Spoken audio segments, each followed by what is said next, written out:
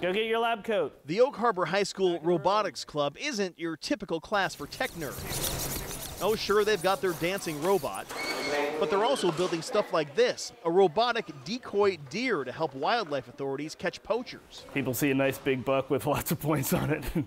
Get out and take a shot at it. So do you want to put the fingers on? Beyond that, though, is a project that has the potential to truly touch their community. They're all the same. Robotic limbs that can actually be used by people who need them. It's cool to see the kids understanding that they're doing good things.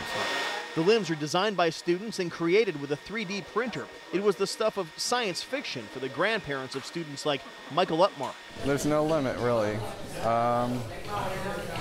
We do our best to think of things that haven't been thought of and then do that. All those in favor of such breakthroughs, please raise your robotic hand. That's right, 11-year-old Jalen Krebin is a brand new recipient of one of those limbs, an artificial arm. It was pretty cool. Jalen was born without her left arm. She says her whole life people have stared at her and felt sorry for her. Not anymore. Well, people would usually say, like, what happened to your arm? But and then instead, they would say, like, that's cool. Boom, boom. Now boom. she can do the same stuff as other kids and feels a bit more like everyone else. And she owes it all to that club at Oak Harbor High. And then Jalen's arm is so popular, the robotics class could be busy for a while. my sister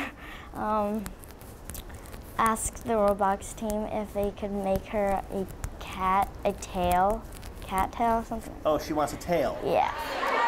Maybe someday, but for now, the focus remains on Jalen and the class's future inventions blowing up. In Oak Harbor, Eric Wilkinson, King 5 News. High five. Do you know how to play slide? High five.